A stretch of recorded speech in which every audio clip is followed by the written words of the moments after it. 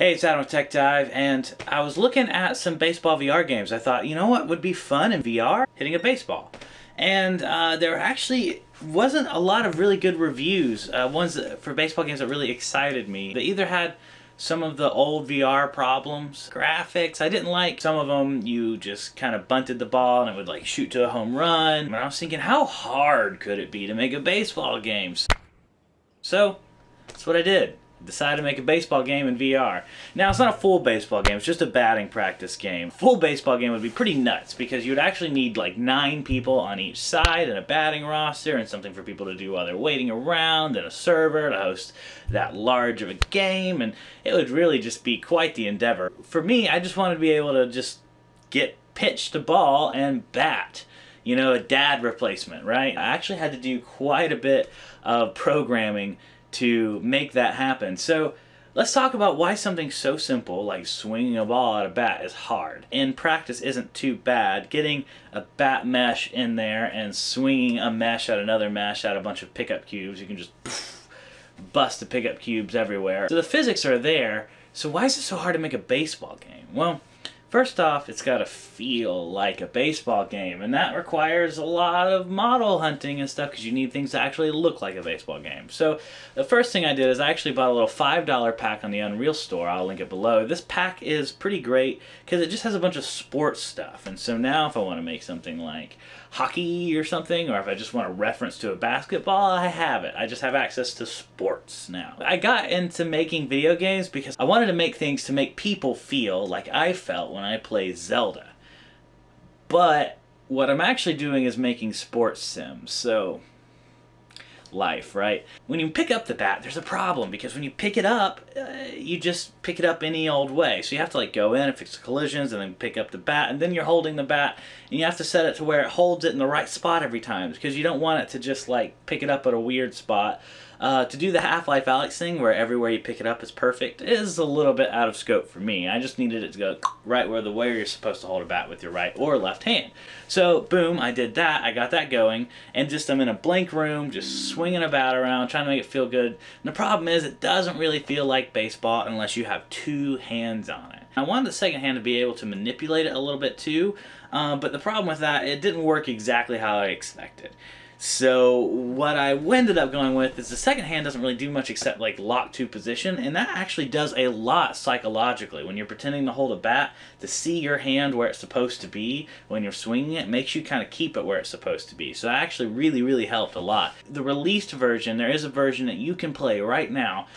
I have it mapped perfectly for the right hand, but when you do left hand, I'm going to have to do a few number adjustments there. So I got the bat grabbable, and I wanted to just go ahead and make the baseball grabbable too. So I made the baseball grabbable so you actually can catch the baseball in the batting sim. I fixed all the collisions and stuff to where now it really kind of starts to feel like you're playing with a ball and a bat. Boom! Now I'm ready to add something to pitch the ball at me in an empty room. Making a ball pitcher and making a gun is pretty much the same thing. Uh-oh, I just said making a gun on YouTube. What I did is just pretty much make a tube and just simulated a ball coming out of the tube at you.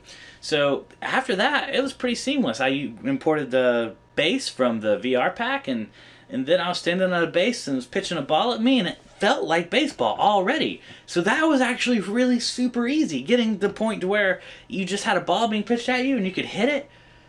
But that's where it gets tricky. Everything after this is what actually made it baseball. First problem is there's no sound effects or anything. So I fixed it to where, first off, I figured it'd be like a pneumatic. I imagine my little baseball pitcher is more of a pneumatic pitcher.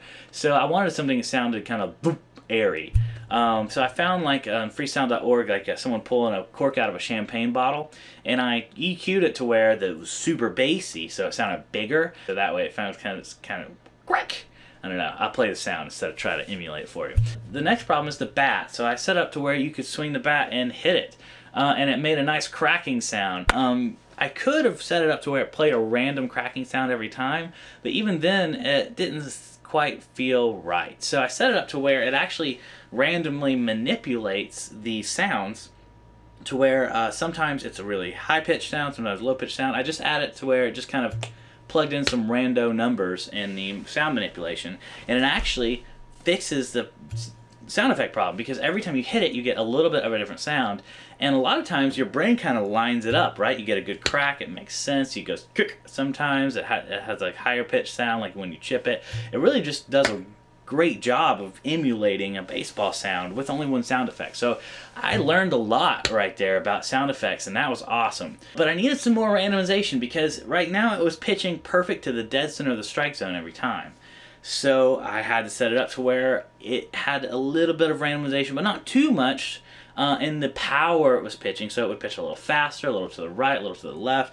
And so when I plugged those random numbers in, boom, now I had something that would pitch within the strike zone. I never left the strike zone. My least favorite part about baseball is not swinging, like, oh, it's a ball, don't swing. So now what I had was pretty fun. I could pop the headset on and just swing at a randomized pitch.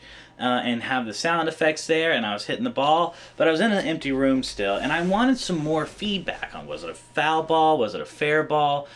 I wanted to not feel like I was in a batting cage. I wanted to feel like I was on a baseball field. And one way I wanted to do that, it was really important to me not to have a GUI. So I didn't want to have like tons of buttons everywhere, things you had to go press, and many things you had to change, or something you had to hit before it pitched. So I've set it to where it automatically pitches every 6 seconds. Because that's just the fun of it, right? I wanted to just put on the headset, get right into the fun of it. I didn't want to have to pick 100,000 things.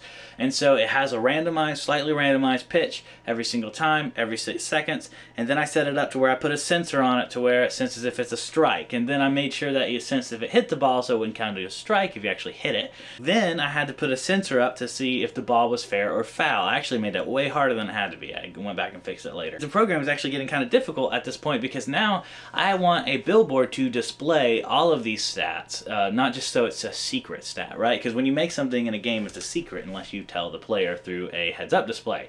Well, in VR, I didn't want to feel like you were wearing a mask, like a heads-up display. I wanted you to feel like you were in a field in Kansas playing baseball. It's got to be Kansas too. Specifically, it had to be Kansas. So a lot of people's solution to this is they put this thing behind you, but to me, it's no fun to like be swinging and then go, let me watch the ball go, and then you like turn around and look, what's my stats? And then the ball's going, and that's no fun. So I put the billboard in front of you.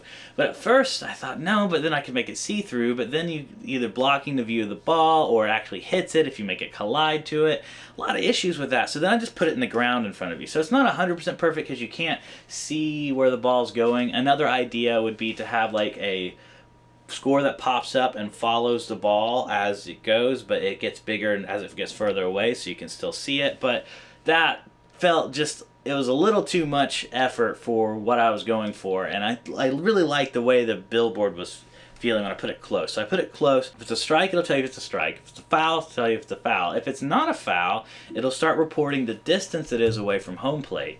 Because if I did the distance from the bat, you could manipulate that by moving the bat around. So here's the problem though, you generate a lot of balls with shooting balls into a world. So I needed to take some of these and delete them. So the balls had a little life expectancy.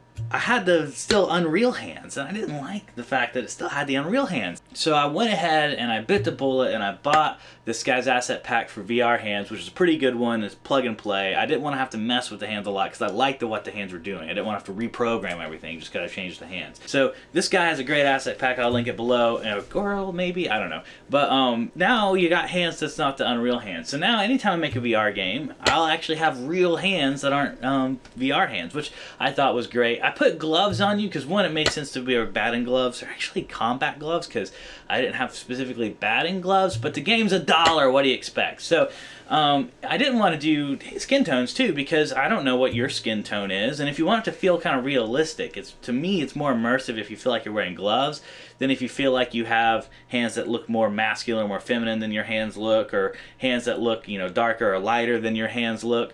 I didn't want to have to worry about that because I didn't want a GUI. I didn't want you to have to click a bunch of buttons and decide all these things. I just wanted to be able to put on the headset and swing and hit, see how far the ball went, and all that stuff. And I feel like you can do that really well. I've actually had a lot of fun testing it out. It got more and more fun the more info I put on it. One problem I had is it was actually hard to see the ball being pitched against the sky. So I darkened the sky up a little bit, changed the color of the sky a little bit, and I actually took the outfield, instead of it being a perfectly flat Kansas, it's got a bit of a yaw to it now. So Kansas now has touch of a roll of hill on the back just to make sure that there's a little less horizon so you can see the ball better. I decided not to put a trail on the ball because, one, I felt like that helped with the immersiveness, the realism a lot. In the video, you don't see the ball very well being pitched. That's actually in the headset. You see it at a higher frame rate. You see it in the headset. You actually have a much better chance with the sound effect and everything. You actually have a much better sense of when the ball being pitched. But to me, that was part of the fun, is trying to see the ball being pitched, because that's actually the hardest part of baseball, right? It's not this big red fiery comet with a tail on the end. A baseball's a little baseball. It's white and it just kind of yeets out of the pitcher's hand, and you gotta find it and look at it and swing. So even with all of that going, there's still an issue I had in the middle of it. Is I wanted you to be able to position yourself. So I actually set it up to where you can do a little bit of teleporting, because it's mostly room scale, but I set it up with a small teleporting box just so you could kind of get yourself teleported in a way that worked with your room, because you're swinging your arms around wildly, and if you're lefty, you need to walk to the other side of the base. So I wanted you to be able to have a little more options to manipulate yourself. But because it's room scale, you can't just go pick up the bat. I wanted you to actually grab a bat. That's really important to me. I didn't want your hand to be the bat. That was a big problem with me with a lot of these other bat simulators out there.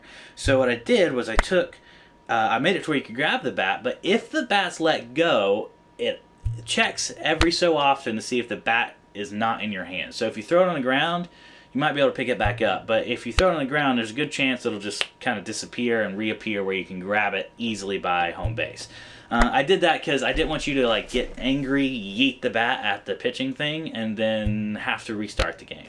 B exits the game, and A resets the game.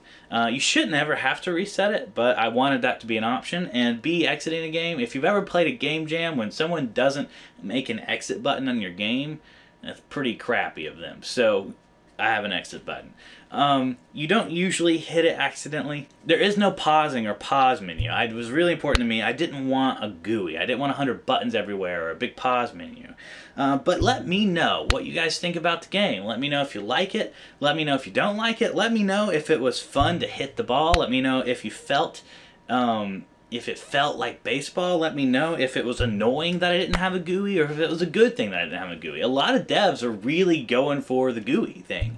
Hardcore in VR. Lots and lots of VR GUIs. And I could have done the laser pointer thing and everything. I've done it before, but to me, it's just a lot of effort for something you don't really need. So I really want your feedback on that. Like, feels real. When you bunt the bunts, and when you hit hard, if you swing hard and hit hard, it'll go really far. It feels like baseball. So there you go. It's a $1 baseball sim. If you buy it, you support the channel, and it helps me make more simple games like that I can give out.